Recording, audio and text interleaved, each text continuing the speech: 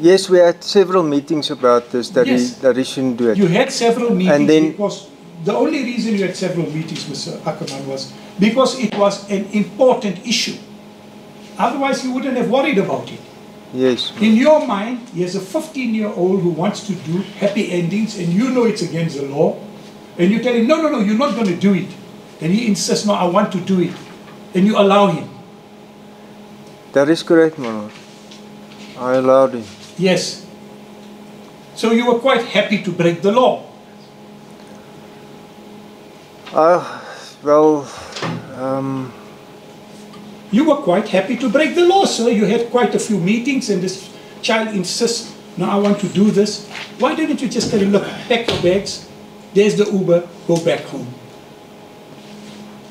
I don't want to break no law. I'm a law-abiding citizen. all I can say is what's true for me and in my heart. If somebody wants to do something, I'm not there to judge them or to tell them they're not allowed to. If he wanted to do it, eventually I said, well, not on my premises.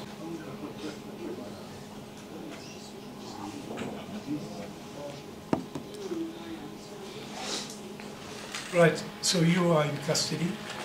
You will be detained until Tuesday, the 7th of March. Thank you.